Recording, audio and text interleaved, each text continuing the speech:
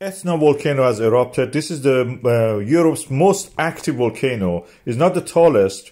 The tallest is probably Mount Damavand, is the tallest volcano in the Eurasia, but that's not active like the way that the Etna is. It has fumaroles.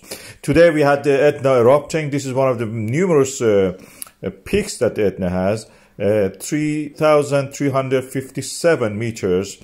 That's the highest point of this volcano. It had an ash cloud rising. This is a very rich magma, rich in water, volatiles. So it explodes instead of running or flowing. And during this explosion in the night, you can see it practically creating a lot of, volcanic bombs.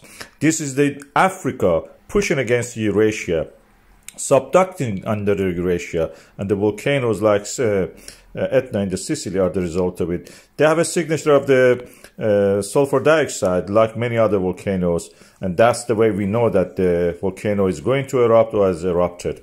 Of course, pollution creates